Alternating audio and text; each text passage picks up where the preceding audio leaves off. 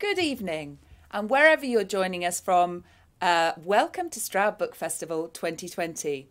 My name's Caroline Sanderson, and I'm Artistic Director of the festival. Now, in my day job as a books journalist specialising in non-fiction, I read a lot of memoirs. Sometimes so-called celebrity autobiographies disappoint. They really aren't that interesting. But in the case of tonight's memoir in question, that could not be further from the truth. One of them, From Albert Square to Parliament Square, is the memoir that has it all.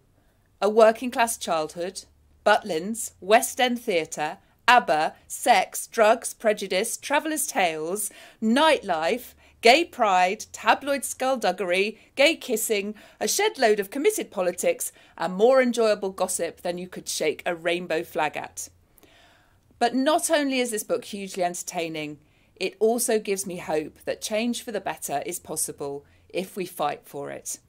I can't tell you how thrilled I am that its author, Michael Cashman, now Lord Cashman of Limehouse, has agreed to join us to talk about it. Michael, welcome to Stroud Book Festival. Oh, thank you. What's the mood like in Limehouse tonight? Well, right here on the river, you might hear occasionally fireworks going off. It's not somebody trying to blow me up personally. They're generally celebrating, but the mood is good. Thank you for that beautiful introduction. Thank you for what you said about the book. We're all facing a difficult time, and that's why your emphasis on hope is essential. Because without that, getting through the darkness is so difficult. And I'm a great believer that when I see a sun setting, I don't see the end of a day. I see a day beginning elsewhere. When I look up during the day at that bright, bright sky, I know that actually there are stars that will shine later. And I think having that optimism and that courage and that community, communing one with another, is so essential now. So thank you. That feels like such a thought for the day as well. Now, you seem to have, in the book, shows that you seem to have amazing recall for all the things that have happened to you. And as I've tried to convey already, it's a completely packed story, a very well-lived life. And you tell a wonderful anecdote as well, as I hope we'll discover. What was it like writing this book and looking back on it all? Well, the interesting thing about recall is I trust memory. And we know writers shouldn't always do that. But what was fascinating was I did my first draft, which was not right at all. But as I went on, and then you get questioned by your editors and you question yourself, I went back and I checked diary entries and notes that I kept, because I kept notes over the years. A bit like Mae West once advised someone, a lot of people might not know, Mae West was this kind of American Hollywood vamp. And she said, honey, keep a diary and it will keep you. But what was amazing was going back and having what I'd recalled confirmed. And there's a wonderful moment towards the end of the book where I find some things that Paul had kept. And when I read them, again, they completely confirmed what I'd remembered. But for me, the brilliant thing about writing was letting go, seeing where the narrative, as you remembered it and you see it, where it took you. So the early parts of the book in the 1950s in the docks, which was a dark, amazing, exciting place, but a dark place as well, as readers find out pretty soon on in. I could smell it. I could hear it. I could see all of the characters. And living here, 500 yards away from where I was born, on that beach, jumping from barge to barge at high tide, playing in the mud and the chalk. It was all around, but the courage to let go, and the brilliant two brilliant editors, and then I'll shut up. the editor-in-chief, Alexandra Pringle at Bloomsbury, and Cal Kenny, who worked with me on this, Alexandra came up with a brilliant piece of advice, which is a bit like acting. And she said, show, don't tell. And it's the same principle that Alan Ayckbourn, who I wrote 2 plays for, that he directed and who I worked with, he once said to me, he said, what is more moving, an actor trying not to cry or an actor crying? So that idea of being sparse, approaching it with a very thin, light touch and allowing the reader to go on their journey with what you're offering. You do very much do that in this book. I should have said earlier, you mentioned Paul there, your late husband, and we will talk about Paul later on. But what I should have also said about this memoir is that it has all those things, but it has this beautiful beating heart, which is the story of your relationship with Paul. Now, we just got a little snippet there from your childhood. Many people watching will remember you as Colin, the first gay character in EastEnders, and we'll talk about a bit more about that later. And as I remember, he was a rather urbane chap who worked in advertising. But ironically, it's you who's the real EastEnder, isn't it? So give us a flavour of your childhood. Well, my dad was a docker. My mum was a proud office cleaner, and they had 4 sons. And I always said that if my mum had had 4 daughters, she would have taken them office cleaning at the earliest age to show them the kind of job that they would go into. Well, my mum must have known I was gay at a very early age, because she took me office cleaning. And I used to go office cleaning in all these amazing warehouses and offices that backed on to the Thames. But when I was born, my dad went down to the dock labour board and put my name down, so that when I left school at the age of 15, I would go into the docks like him. And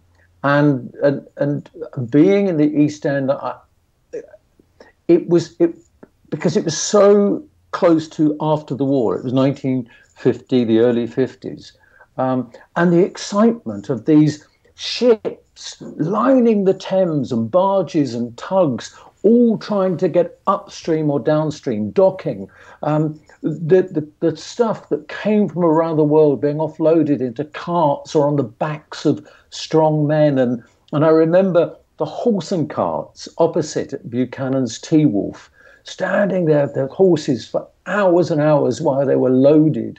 And you sat there hoping that a tea chest would fall from one of the cranes, smash, and then in the rush you'd get some to take home to your mum. It was exciting, but it was a place where children suffered. I didn't suffer at the hands of my family, but I suffered physically at the hands of somebody else. And children were brought up then to know their place. My dad used to say, children should be seen, not heard. And so you knew that adults would always be believed. And so if something happened to you, you had to bury it. And burying things isn't good for anyone. But we had fun. And I loved going up the original penny fields, the original Chinatown, to get to school. And those mornings going up there where it was raining and nobody moaned when you got in because your feet were wet because of the holes in your shoes, because everybody else suffered. And that sense of community, that if your mum didn't have a shilling for the gas meter, then you were sent along to see if Betty Wood had it, or Mrs. Donovan. And everybody looked out for one another. But even then, I knew I was different. We didn't have a word for it. I knew I was attracted to boys and that girls were my friends and not the enemy. And so very early on, what a lot of, I think, young people do if they have a secret is you hide it. And the best way to hide it was to make people laugh, to entertain them. to sing, and that's what I did. That's what you did. And of course, this brings us on to the title of your memoir, One of Them. Tell us the story of why it's called One of Them, because that very much relates to what you've just said, doesn't it? Well, as I said, I was this extrovert, always putting on shows for the mums and everybody else in front of the air raid shelter in our huge council estate called Garford House, with all these other places called Jamaica House, Wynwood House. It was incredible. In one part of the book, I say we were all shapes and all sizes, and there was Josie the prostitute, because Josie used to work her trade around the housing estates and around the docks. And on this particular afternoon, my favourite aunt, Aunt Eileen, she was my favourite aunt because she had this magical way of suddenly having teeth and then no teeth. And my mum said to her, she said, "Dance for Eileen." And they put on a record, and this song started, and I jigged and I jumped like the Tiller girls at the London Palladium, and they were laughing and laughing, and I heard my mum say, "I think he's one of them." And my heart stopped. I thought, they know I'm different. They know. And I wanted to say, stop laughing, don't hurt me. But of course, the song finished, they never said another word. But I think that was the moment I realized that I had to hide it. And years later, when I came out to my mum, came out to my dad in difficult circumstances, and I came out to my mum, and my mum went, "I've always known." She didn't say, "I've always known you were one of them," but one of them was how queers were described. They say, I think he's one of them. It was never, the word was never used. It seemed to me that really I was one of them, and now in the House of Lords, I've become one of them. Yes. Well, I mean, it's interesting, isn't it, though, because you talk about your father going down to put your name down as soon as you were born, to go into the docks, the same as he had, and yet when the first part of the book is you became a child star. You were on the West End stage. You were in one of the first productions of Oliver, weren't you? I mean, such a wonderful musical, Oliver. And I mean, I had no idea that you'd had this amazing acting. I knew obviously you'd had a long acting career, but I hadn't realised it had started, when you were a child. And your parents seem to have been, you think that they would be so out of their sort of world that they would, but that they were really quite supportive of it, weren't they? Yeah, well, first of all, I mean, the incredible way I became that child actor at the age of 12, it shouldn't have happened. And I always say, if I hadn't failed my 11 plus, if I'd succeeded with my 11 plus, an exam I didn't even know I was taking, by the way, my life wouldn't have panned out as it did. The fact that I went to that secondary modern school, I won't tell viewers how it happens, but the fact that I was discovered there, and going off that day, I'll never forget. My mum had to take me, and first of all, the man was banging the door down. My dad, this talent scout, my dad wouldn't answer it. He said, "No, it's trouble, or they're after money." So eventually, this talent scout was let in and convinced my father that they should let me audition for Oliver. And off we went to this agent in St John's Wood, London. And I describe it in the book. It was incredible.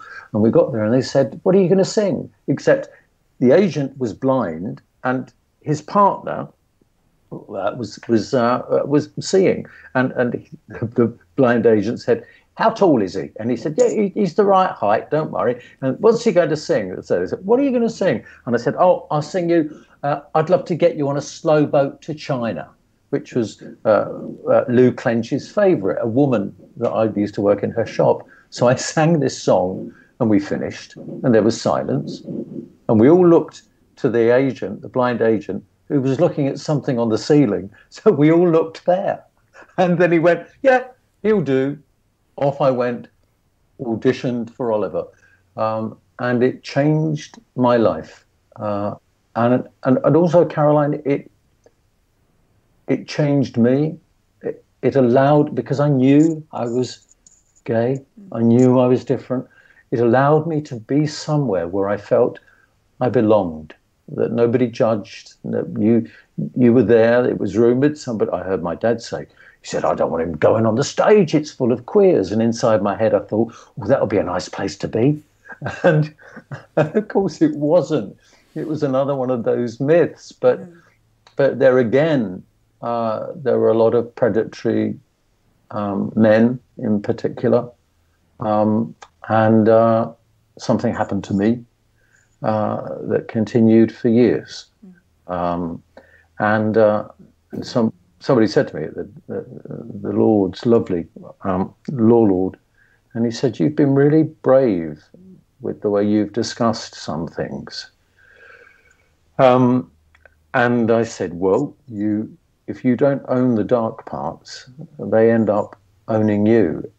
But it's more important that if you're honest, you say to other people, no matter what happens to you in life, if you have the courage to be loved, the courage to love and to be yourself, you cannot help but achieve your own potential with a lot of luck, but accepting everything that happens and not becoming a victim, but becoming a victor in order to encourage others. I'm getting serious now. It's because of all these fireworks going off. That's so much the trajectory of the book, though, and you have indeed been very brave, I think, in many parts of the book. Some people would say some of the bits are outrageous. I mean, with Elizabeth Taylor and Kenny Parry. I was just coming on to Kenny Parry and Liz Taylor, actually, because yes, I was reading a bit about. Just tell us about Kenny Parry. Well, Kenny Parry. In fact, there's a little bit in the book. There we are. One of them. There's a little bit in the book. Kenny Parry was a famous character actor, and he was outrageous and he had this wonderful voice. I'll try and find a bit so I can. So you can get his voice. So I turn up at his flat because I just ended this wonderful 9-year love affair. And I knew that if I didn't leave, it would destroy me and it would destroy Lee. And Lee was 8 years older than me. I met him in that illegal gay scene when I was 16, when it was illegal to be gay. Anyway, so I talk about how I turn up and I press the buzzer and I say, as an admirer of his camp and his talent, I was allowed into his hallowed halls. I rang the buzzer, the front door of the building was electronically released, and case in hand, I made my way down the stairs to his flat. At the foot of the stairs, I saw the bottom half of his voluminous figure. "Is that you, Alice?" I replied that it was. All of his daughters were called Alice at some point in their incarnation with him. He didn't wait for me, but turned into the flat with a statement trailing behind. "Spirit has sent you here for a reason, dear, a reason." I closed the door behind me. "Don't put the bolt on, I'm expecting trade," came the instruction from the living room. Trade was the term used for casual male sex. It being market day, he expected one of his many callers. I stood in the sitting room in which photos of Kenny with the famous and the infamous bedecked the walls. "Spirit tells me you're on a journey, Alice, a journey." Spirit had obviously noticed the suitcase hanging from my right arm too. Anyway, there you go. But he was a famous actor. He'd worked with all of the greats, but he was also a clairvoyant. And people like Dame Eileen Atkins, Sian Phillips, were amongst his aficionados who would phone him up, and he had a Red Indian guide, and he'd sit there and he'd go, "Yes, I've got him now. Yes, he's here, dear," and he'd start a conversation with this guide. But of course, you only heard one side of it, and invariably, the side that you heard turned blue. He was an amazing character, and it was while I was staying at Kenny Parry's that another pivotal period in my life began, where I went on this incredible journey that saw me giving up acting. Mm. Yes, well, maybe we won't spoil that bit. I I tell you, this book is, yes, it's complete. Should we just? Do you want to just tell us about Elizabeth? Your encounter with Elizabeth Taylor as well, because I love that too. I won't give too much away, but no, don't give too much away. I did a brilliant. My 20s. I went from really success to success, which is why when I made this decision, mid-20s, everybody thought I was mad. But I did a big film with David Hemmings called Unman, Wittering and Zygo, and I was one of the co-stars. And then on the strength of that, I was being chased by a big international agent, and I was offered a film with Elizabeth Taylor, Michael Caine, and Susanna York. There were only 6 of us in it. I had about 3 scenes.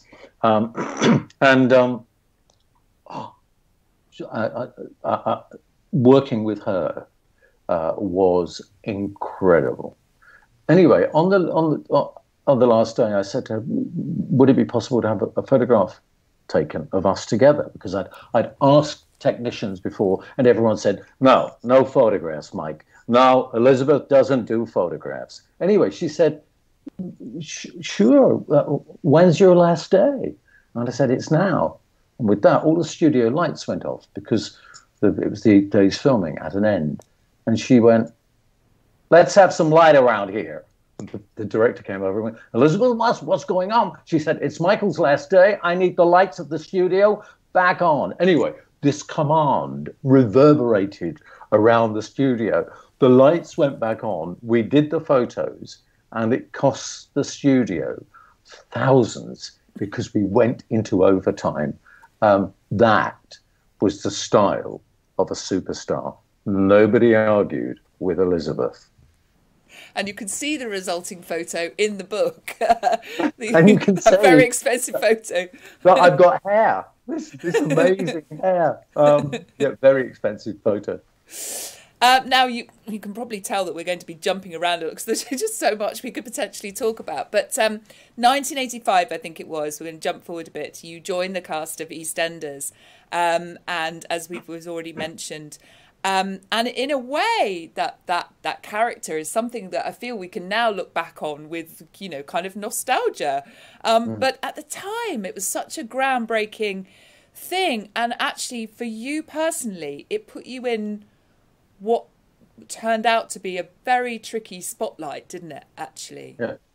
Well, it was actually 86, and it's worthwhile. The reason you're thinking it's 85 is because it was at the height of the AIDS HIV scare, and people.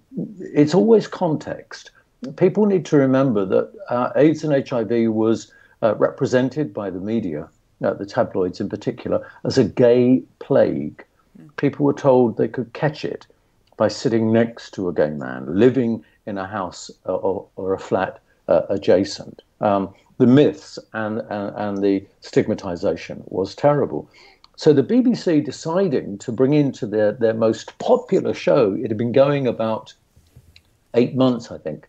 The fact that Julia Smith, the original producer, and Tony Warren, the co-creator with her, that they took this decision to bring in Colin, a gay character, with a young working-class boyfriend, took amazing courage when it was revealed on screen. And it was clever because what they did was, it wasn't until 3 months in that you realized Colin was gay. So you got to know him through his relationship with people like Doc Cotton, Pauline Fowler, Den and Angie in the pub. So when it was revealed, there were questions in Parliament as to why there was a gay character with AIDS and HIV swirling around the country in this show.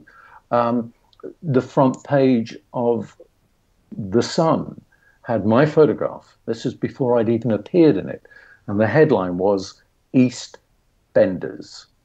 The reporting and the tabloid intrusion in particular was at times unbearable. How Paul put up with it, I don't know. I mean, they could have cast a straight actor, and actually, I think had intended to. So it's a kind of, it's the thing of not only that this fictional character getting all this sort of attention, but you were really throwing yourself into the, I don't know quite how to describe it. I mean, it was, in a way, a hugely brave decision to take that part on. I mean, amazing opportunity, but...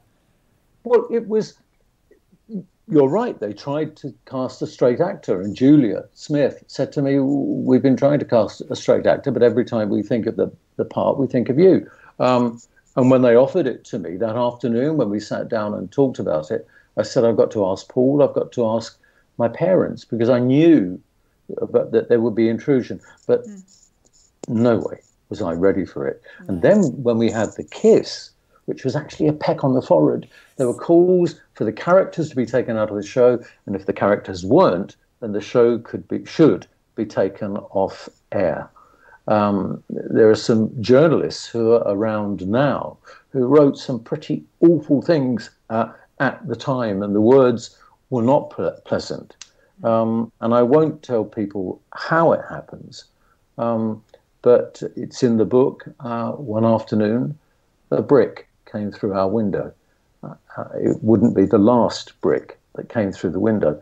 But interestingly enough, although I was placed on a far-right hit list, I had threats, the public were much, much more supportive and actually more advanced in their acceptance of Colin, much more advanced. And letters that I got, one wonderful letter from a woman when she said her two sons, who I think were about 8 and 10, or maybe a bit younger, had watched the Sunday show with her. And they said, why is Colin kissing Barry?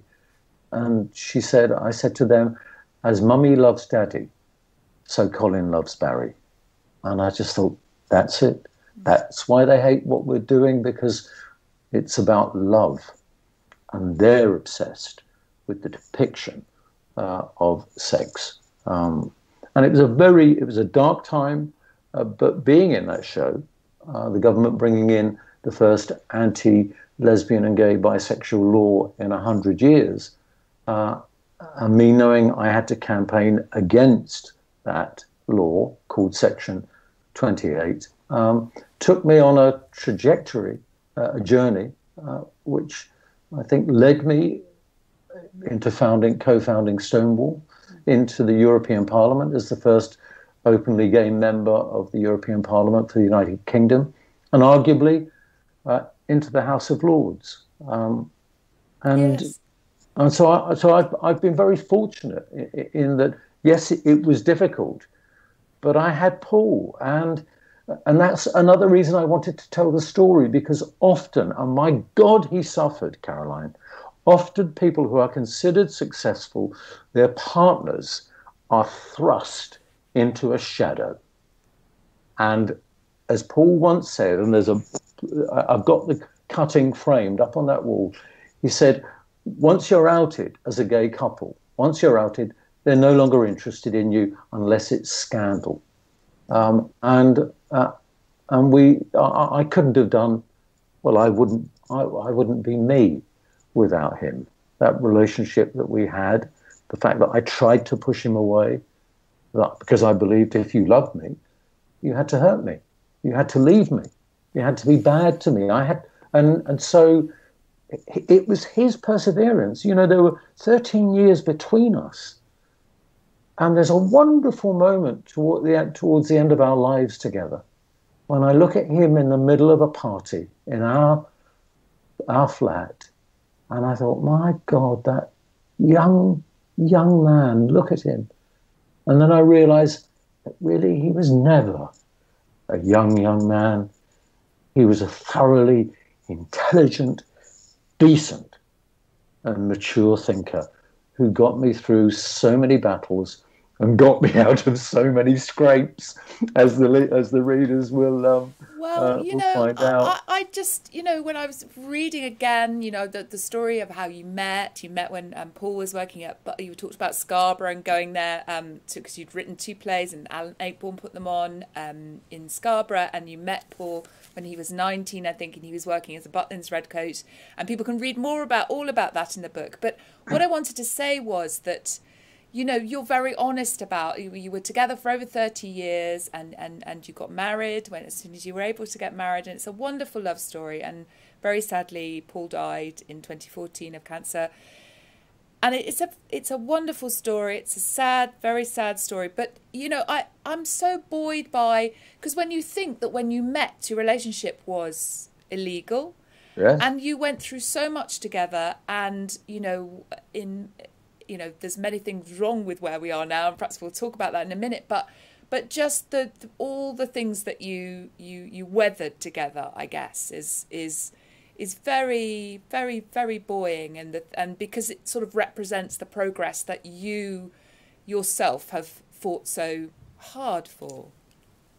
Well, it does represent the progress. I think there are times in the relationship that I write about between me and Paul where you see the strain, where you see that actually its effect on him, him being ignored, him being shunned. But the progress, and that's what you realize. That's what I realized that afternoon the brick came through the window. It's at moments like that when you become stronger, because your hand literally reaches down through over thousands of generations to other people who were attacked because they were different or because they stood up and said, you cannot do that. And so the progress that has been made, and there needs to be more, is progress that was started over 1,000 generations ago. And because of that, it's a legacy that we must promote, and it's a legacy that we must defend, and we must never surrender the rights of others, as sadly some people are doing now, and sadly some lesbians, gay men and bisexuals are surrendering the rights of trans women and trans men who only want to be themselves and live their lives. And Ian McKellen, my best friend, my neighbour, we chat about this, and that there are dark things on the horizon. Thankfully, I'm in the House of Lords, and you don't have to get re-elected, so I can be a real mischief maker on that front. But he said we must never forget that the Germany of the early 30s was the place where people went to be themselves, where people went to live, where homosexuals from England, Christopher Isherwood, went so that they could live their lives properly. Now, I'm not saying there's a comparison between here and Berlin then, but it's just a vivid reminder that liberal progress is never an unbroken, continuous line. And the fact that we call it liberal progress, in a way, is wrong.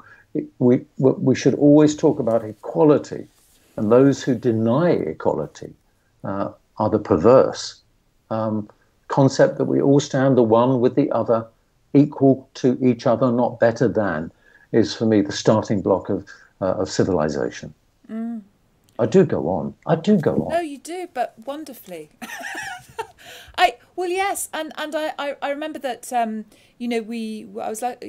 we first met, I was interviewing you for the magazine that I write for, and we were talking. It was about a year ago. So, and I found something that I wrote in the piece, because of course we met in the House of Lords. You gave me a wonderful tour, and it was lovely. And then we sat in the canteen and we chatted, and of course you were 1999. You were elected as an MEP to European Parliament. And so we talked about your absolute belief in the European Union. It's clear from the book. And you said to me, in 1939, Britain understood the concept of solidarity. Unless I stand with you, I will be next. We don't get that now. We somehow believe that by being on your own, you become stronger. You don't. You become more vulnerable. Absolutely right. And and we are going down that path with a belligerence. I have to say the belligerence and the English exceptionalism has been sadly part of the way we dealt with the early threat of COVID. The bellicose statements that we will be world beating and we will do this by June. You know, the only way you should lead people is with absolute honesty. Take them in on what you hope for, but let them know the reality of what we deal with. And the fact that we are progressing to finalise Brexit when we are looking at the biggest recession, certainly in my lifetime, and certainly the biggest recession since potentially the 1920s, when we are looking at mass unemployment, people being evicted from their homes, when we are looking at access to medicines, possibly breaking up the United Kingdom, the fact that we go down this destructive path is lunacy that even a doctor couldn't certify, because it goes beyond the imaginable. And what's happened today, Joe Biden elected, the current president trying to deny it. Biden has very strong ideas about this internal market bill currently going through the House of Lords, which will break international law. And I don't want to be led by lawbreakers. I want to be led by people with vision. I don't care which party, because when it comes to doing the decent and right thing, no one party has the monopoly. So I hold that same view. You join a trade union, not because you're all the same, but because you cede power so that you can collectively get a better deal. And if one of you or one factory is threatened, the clout of the other helps to protect the vulnerable. It's called society, connection. Sorry, but No. Throwing away, and the way we depict the Council of Europe, the European Court of Human Rights, set up by British architects, set up by Winston Churchill amongst them. And we denigrate it, and we allow it to be cast in the worst possible light, whereas it's a beacon. It's a beacon. Yeah. Yeah. People would think I'm passionate. You said, I am. you said, well, you are passionate, but it's always a joyous experience. I've written down something else that you said to me that day, because it's always, yeah, you know, we talked about many serious things, but it's always joyous. You said, I've got plenty of armour in my closet. I'm not in there, so there's plenty of space. It's the one where I didn't give you the quote. My mum, my lovely mum, she had lots of lovely quotes. And one day when I was out of work as an actor, she went, "Don't worry, son, something will turn up, if only the toes of your shoes." It's a lovely image. You wait so long that the toes of your shoes turn up. Yeah. So I've got lots of armour. But you were talking, excuse me, you were talking there about, you know, connection. And I'm going to embarrass you slightly now, because when you gave me a lovely tour of the House of Lords, and we saw the woolsack, and we saw the amazing paintings, and we saw the throne room where you were, you know, made a lord, and it was lovely. And then we went and sat in the canteen. But my abiding memory of that day is that you spoke to everybody. You spoke to the lady who was dusting the books in the library, and you knew everybody's names. You knew the lady on the till in the cafeteria. You spoke to her in French, because she was French African, I think. And yes. You know, I just thought you know, you are Lord Cashman of Limehouse, and you are just, it's that connection. And it just made me think the extent to which we need people with, you know, some humility, but also people who haven't forgotten, you know, like you, what it's like to grow up, you know, in a working class East End, but also politicians who can connect with people. I think it's just so important, isn't it? Well, for me, it's important to realise that, and again, the pandemic has taught us that, hasn't it? I want us to come out the other side of this pandemic changed. We need to reprioritise so that the people who clear our bins away aren't suddenly forgotten and paid meagre wages. the cleaners in the NHS and the porters, as well as the doctors, the people who drive the buses, who deliver the food, the people who work in those stores. We need to realise, and it's the one thing I think probably coming from my mum, going into those awful offices that were wrecked and filthy, going into Psalm Studios where Elton John works, and having to clean it up. And I said to Elton once, I said, my mum used to clean Psalm Studios where you worked. He went, did she? So I said, yeah. She said, she used to say you were a filthy bugger. But what it teaches you is that none of us act alone. We can't do what we do. I can't do what I do in the House of Lords without all of those people. And they can't do their job without me. We are interconnected. And the more we talk about that, the more people will feel they belong. And, you know, sometimes elections throw up nasty results, often when people feel they don't belong. And it's probably the way I've been brought up. My brothers are the same. Yeah, so I'm lucky, really, to be able to see the people that I work alongside. Now, I should have said at the beginning that we're very happy to take your questions, so you can put them on the chat where you're watching on YouTube. I've got one here. This is a question from Sharon, who would like to know, how has your career as an artist informed your career as a politician? Absolutely dynamically, because as an artist, you have to engage your imagination. And as a politician, what I always ask is to say, imagine that is you. Imagine you're standing in that person's shoes. Imagine you're standing in the shoes of the father and mother who get into that dinghy on the other side of the channel with their children. Imagine it is you, and imagine what you would want to happen to you. And so as an artist, I engage in politics, my imagination, as much as I can, because it has the courage to place me in parts of the world and in some people's experiences that I might not otherwise be in. Somebody said to me, some of the work I was doing in the European Parliament, he said, you know, life is a lottery. He said, but the lottery begins where you're born. And those of us who are lucky enough to have been born in this country start with a great advantage, and just occasionally imagine what it's like to be without family, to be without home, to have no option but to flee war and terror and famine. Imagine that, and then imagine what you would want to do to make their lives better. I love that emphasis on the imagination, because, you know, all the arts, and obviously the arts have been an area of some focus recently.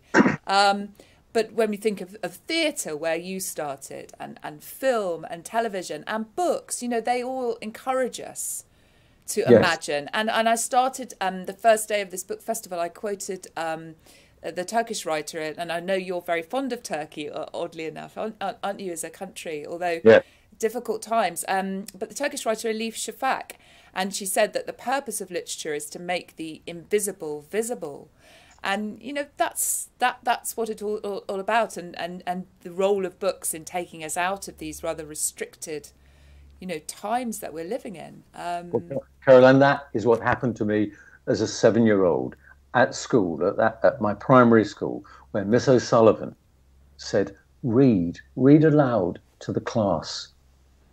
Words that went from my eyes into my head and had a colour and a sound that created other worlds. And even now, I'm staggered by what writers and artists and directors and creators do, especially at the most difficult times. Well, because of course this isn't your first piece of writing. I mean, you've been writing for a long time. You wrote plays, as I think we touched on, didn't you? It's always been part of your sort of artistic career, really. But that love of words, and again, going back to Sharon's question, it is the love of words that allows you to communicate. Interestingly, and I'll be very quick. I did a debate in the House of Lords. I'd been there about a year, and I spent that morning with my brother, who had to have a disability reassessment. The inhumanity of them is another thing. And so I got to the House of Lords and I thought, I haven't got time to go upstairs and get my notes, so I'll wing it. Anyway, I did my 10 minutes because I sat there, listened, and got some lovely reactions from the other Lords. And as I passed one of the Law Lords, he looked at me and he went, "Stole the show, dear boy, stole the show." And I said, "It's not a show." He went, "Sometimes it is." But what he meant was, you've got to put over what you believe in.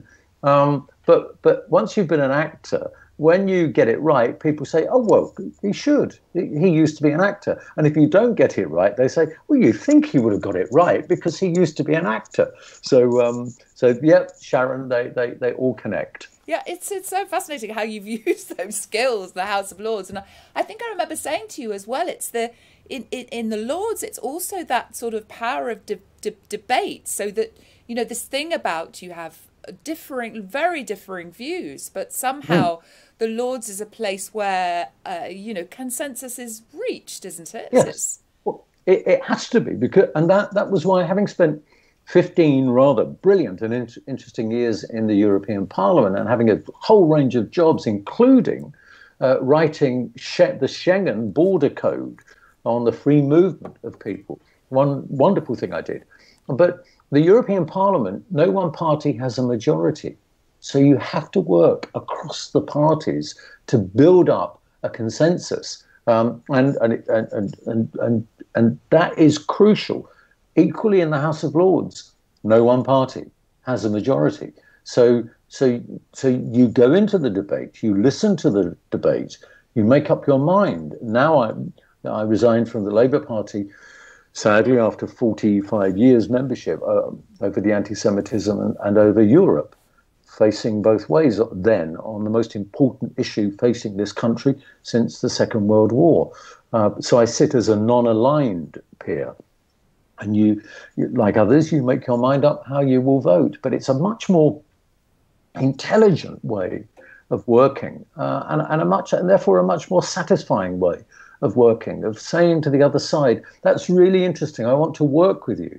I'm working with the Home Office Minister at the moment on a piece of legislation on disregards and pardons for historical homosexual crimes that are no longer crimes and that have been overlooked. And there's something else I'm working on. Always reach out the hand to work with people. If it's rejected, that's fine. But it's a good way of working. And I think the House of Commons could take a lesson in that respect. Very much so. I see you, when I think about, the subtitle of your book is from Albert Square to Parliament Square, but that's only part of the trajectory. But I met you at the House of Lords in the Palace of Westminster on the River Thames, and you grew up in Limehouse, just along the river, that same river. And I see you tweeting quite a lot from river views, and your tweets are wonderfully inspiring, and you talk a lot about hope, as you did at the beginning. And I think, gosh, you've done so much in your life, but actually you're still on that same river. Do you sort of think about the kind of circularity of that often? Yeah, I do. And that's a brilliant word, the circularity. Everything comes full circle. It is only in the beginning of an ending that we see beginnings for their true colour, their true vibrancy. It's only when we're leaving something do we finally record it as it is. And it was Paul that brought me back home. I would never have ended up here in this apartment. He did a little trick, and I ended up back here. I often walk along this street, and I remember my mum trudging off to work at 4 o'clock in the morning. My dad coming home as a docker, sometimes coming home drunk with his dad. Me and my brothers scampering along where the world seemed the most exciting and huge place in which to live. And I often see the young me down on that muddy beach, and I look down and I think, wow, what a journey. What a journey. Mm. I've been lucky. I've had an unimaginable life. And what's really changed me is Paul. To have been so loved and to finally know that I was worthy of being loved means that, like today, it's the 6th anniversary of his cremation. And I physically miss him every single day. But it is love that sustains you. It's love that carries on. I have this thing that I say, love doesn't exist in the past tense. Someone can't say, I don't love you anymore, because once loved, you're changed. The person who loves you is changed. And so when they die or when they go, the fact that you continue, I say, as I laugh, so he too will laugh. As I cry, so he too will cry. And that is why, Caroline, when I see the sun setting over the city there, I don't see the end of a day. As I said earlier, I see a day beginning elsewhere. And it's the best way to live, with hope and changed by love. I hope that everybody watching this has realised what I meant when I said this book has wonderfully entertaining, but it has a beautiful beating heart, which you've just described so well. What are you most proud of? Well, taking Paul out of the equation, because that will always be with me. It's something that happened when I was in the European Parliament. There was a young Iranian who applied for asylum, and the recommendation was that this gay Iranian should be sent back. It had been covered in the press, and I intervened along with a small group of others to ask Jackie Smith, the then Home Secretary, to do the right thing and allow him to remain, to give him asylum. And he was allowed to remain. That young man who, if he'd been sent back to Iran, could have been, like other young teenagers were at that time, hung by his neck in a public square until he was dead, for no other reason than whom he chooses to love. And that's, I think, the thing during my political life that I'm proudest of. Oh, Michael, thank you so much. It's been such a massive honour and pleasure to talk to you again. And my only regret is that you're not here with us, but maybe in future, who knows? But thank you. Caroline, I've kept this, and this is very unusual for me. I've kept this right at the side until the very end, because we did say when we meet up, we'd have a drink. Thank you so much again. A reminder that you can buy a copy of Michael's utterly enthralling, a wonderful memoir, one of them, from our festival booksellers, Stroud Bookshop, stroudbookshop.com. We urge you to buy it either from them or from your local independent bookseller during this very difficult time for independent retailers. If you've enjoyed this event and you'd like to support Stroud Book Festival, please consider donating what you might have paid for your ticket tonight. Details of how to do this are on our website, stroudbookfestival.org.uk. Tomorrow, on the final day of Stroud Book Festival, how did that come round so fast? We present another terrific morning of events for children and families, including a Children's Botanica family quiz with Christopher Lloyd. There's still just about time to register for that via our website. We also have our festival reading group, discussion of Andrea Levy's marvellous novel Small Island. We'll also be bringing you events with Rachel Joyce and Raina Wynn, and this year's winner of the Wainwright Prize for Nature Writing, 16-year-old Dara McAnulty. And in our festival finale tomorrow night, I'll be in conversation with Helen MacDonald, author of the multi-award-winning H is for Hawk, about her utterly marvellous new collection of essays, Vesper Flights. For now, it's good night from Stroud Book Festival.